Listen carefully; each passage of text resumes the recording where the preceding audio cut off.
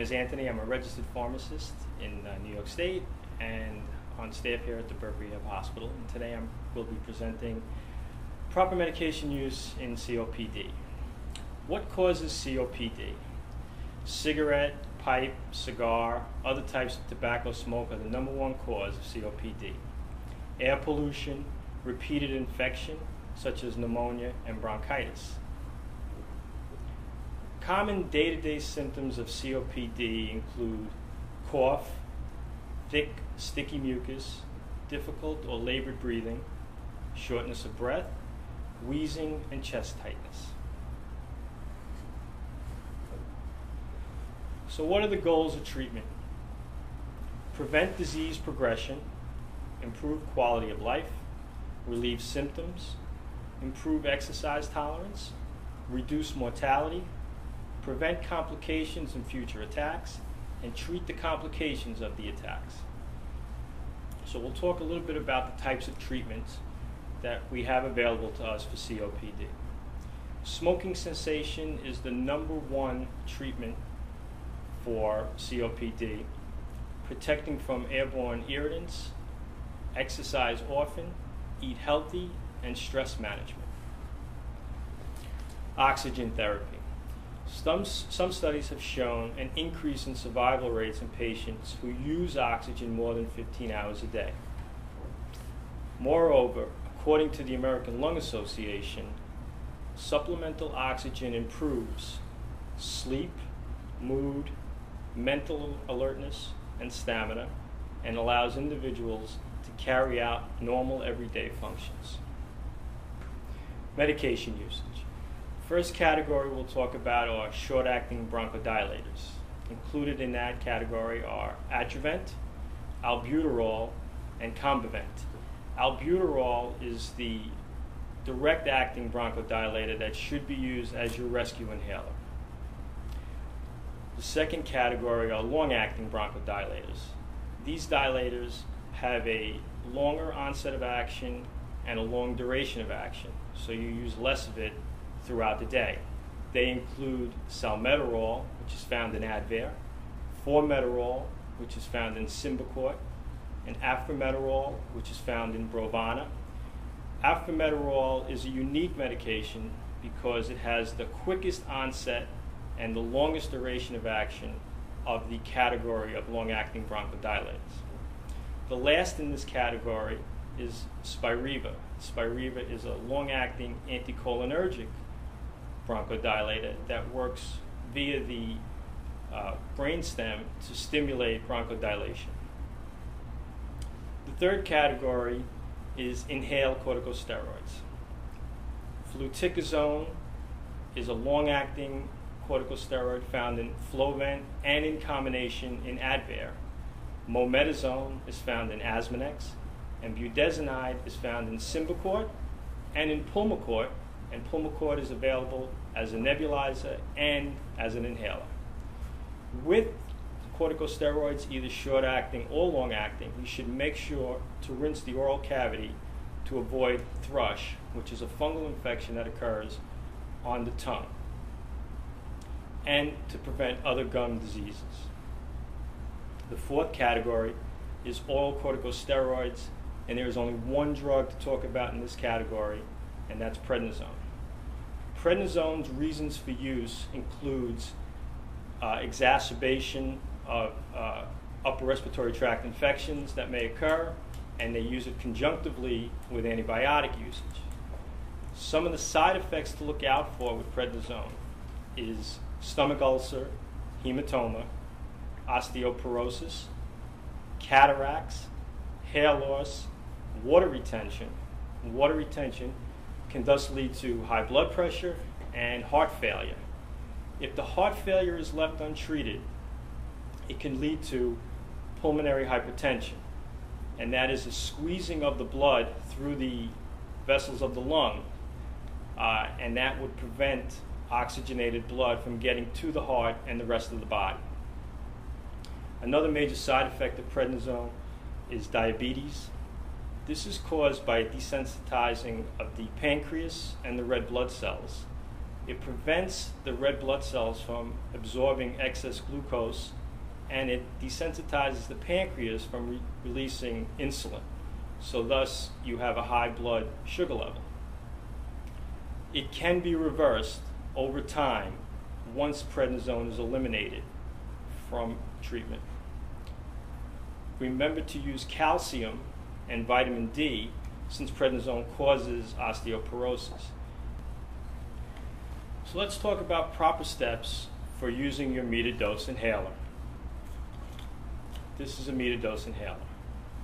So you would remove the cap and the canister and shake the canister well.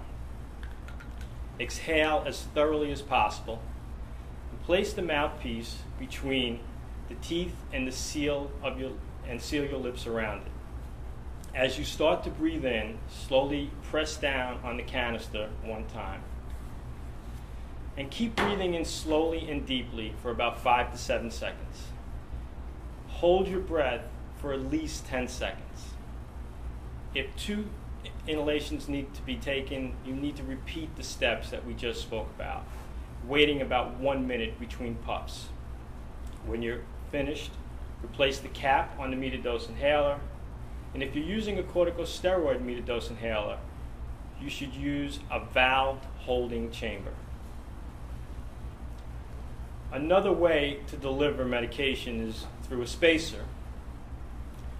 And the proper steps for using the spacer would be to first remove the cap from the metered dose inhaler and insert it into the rubber tubing at the end of the aero chamber. Breathe out completely and place the mouthpiece between your teeth and seal your lips around it.